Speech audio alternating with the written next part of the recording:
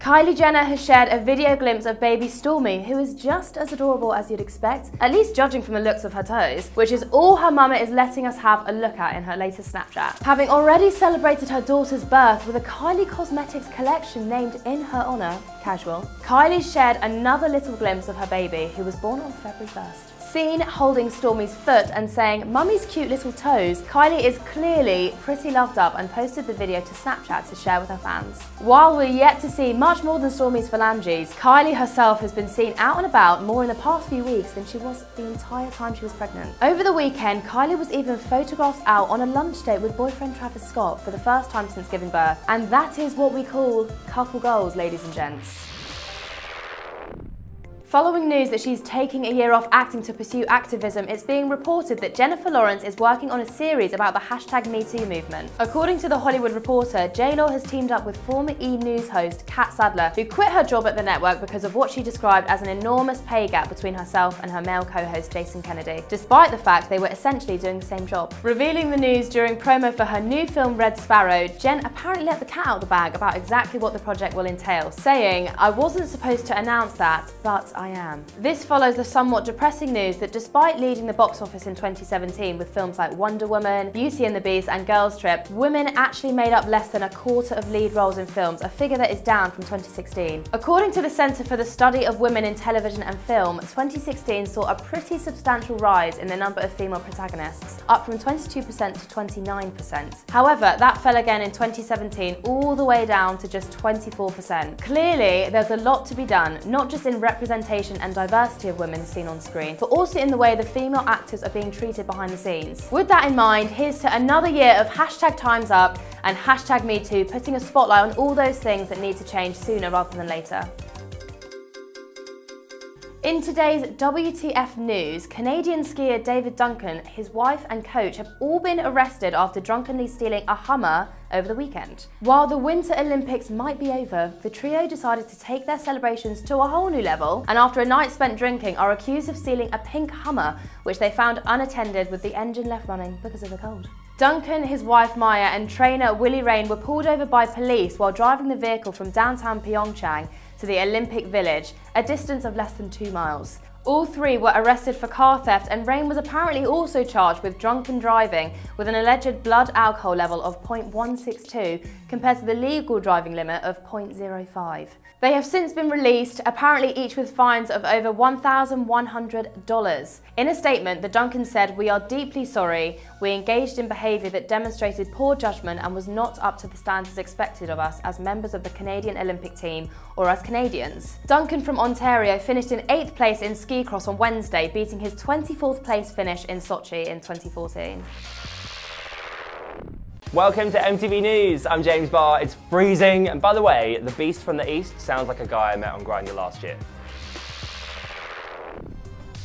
MTV is about to get up close and personal with one of the most formidable Rajis on the toon. Yep, forget about keeping up with the Kardashians or crushing on the cute runway looks on RuPaul's Drag Race All-Stars, because guys, the Charlotte show is coming. Cue Charlotte. Hi everyone, I'm Charlotte and I'm the star of The Charlotte Show. You might think you know us from Geordie Shore, but you haven't seen anything yet. You are about to get an all-access areas pass to my life, my real life. Come and join me as I take over the world. See more of Charlotte than ever before. The brand new series starts Wednesday the 28th of March at 9 p.m. on MTV.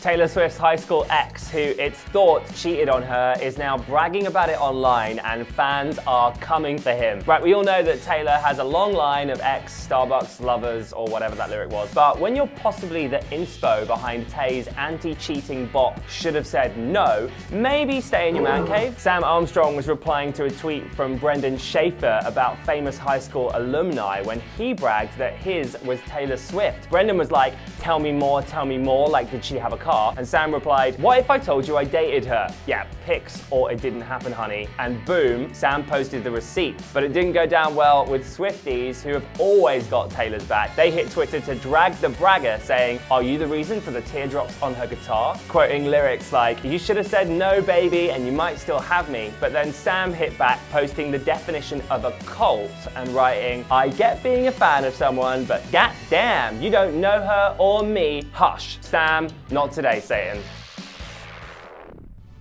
A bunch of clever people have confirmed that your phone really is affected by the cold weather. Yep, according to HuffPost, freezing temperatures caused by the good old British weather can officially cause your phone to start playing silly buggers. I really enjoyed saying silly buggers. As it turns out, the cold temperatures outside do apparently cause your battery to drop, your touchscreen to fail, can switch off your phone altogether, and even cause guys to ghost us. Okay, I added that last bit. So what do we do about it? Well, the experts at Envirophone reckon we should keep our phones nice and toasty. In a statement, Richard Mavers, the company's director of group marketing and online strategy, said, "Do your battery and hands a favor in the bitter cold and keep them in pockets, avoiding exposing them to the cold unless absolutely necessary. If you haven't already, ensure your iPhone has a case. We wouldn't dream of going out in the cold without a coat after all." So there we have it. Wrap up warm, boys and girls, and phones. Hello and welcome back. I'm Tania Taylor. Today's Hump Day MTV News is a good one.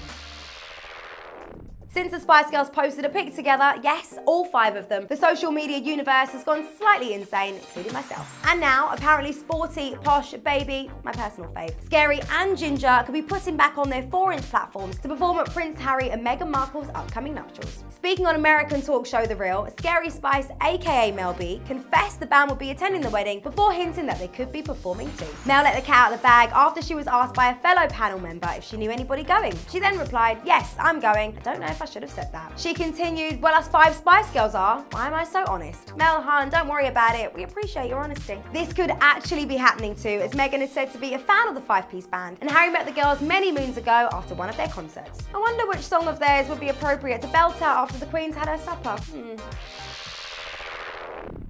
Demi Lovato kicked off her Tell Me You Love Me World Tour by honouring the survivors of the mass shooting that took place in Parkland, Florida at Stoneman Douglas High School earlier this month. Demi chartered a private jet to bring the students from Florida to California so they could attend the show. The star, who has openly advocated for mental health awareness and resources in the past, welcomed the survivors on stage before belting out her hit song Warrior. The former Disney star encouraged the crowd to donate to the Cast Foundation, a non-profit organisation which provides support for people struggling with mental health illnesses and addiction. In a statement before the show, the singer said, "It was such an honour to meet them and hear their courageous stories. I want to make sure their voices are being heard and we can provide them with the mental health and post-trauma care they need."